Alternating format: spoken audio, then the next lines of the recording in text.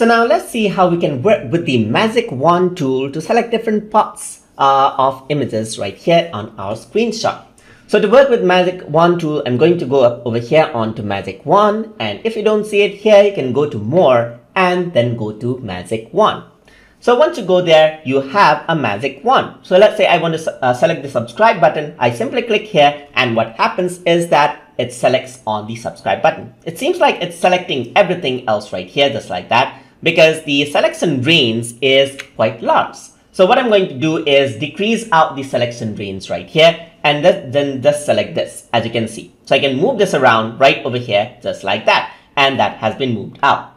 So there's no autofill on it because the background fill option is set to transparent. So I'm just going to go around, press Ctrl Z right here, click on autofill just like this, and then optimize for photo quality right here. And because I want high quality, so I'm just going to click and drag it, and you can see that now there is an autofill. I can go over here, select this out, or increase this out a bit more as well, just like that, and click and select that out as well. So just gonna go around, select this just like that, and then it snaps onto selection, as you can see right here, and I can move everything out right here.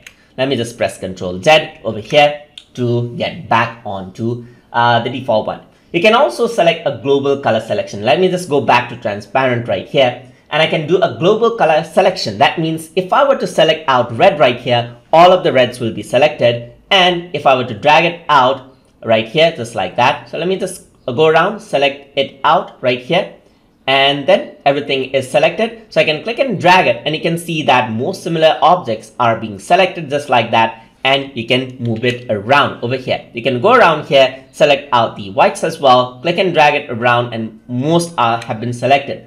Let me just go around, select a bit less just like that, click and drag it, just select it out, and then click and drag it out. You can see that there's a bit less selection going on. Let me just go even lesser right over here, just like that, and less amount, only the bright objects is selected, as you can see right over here, just like that.